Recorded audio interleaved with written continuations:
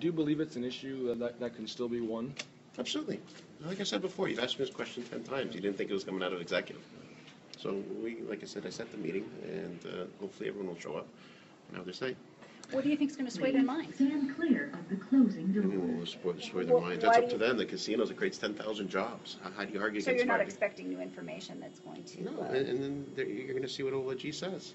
What One do more you think of question. the provincial budget? Stand clear of the It's, closing doors. like I commented yesterday, I'd like to know who's going to pay for the Ontario Works money, the $2 million. Hopefully it won't cost us that. If they want to fund that, that's great. And I'm disappointed, obviously, there's no subway money. And all these revenue tools. I thought she was going to take the lead on revenue tools. Obviously, she didn't. So I'm not very impressed. Thank Do you you, guys. still think there should be an election? Absolutely.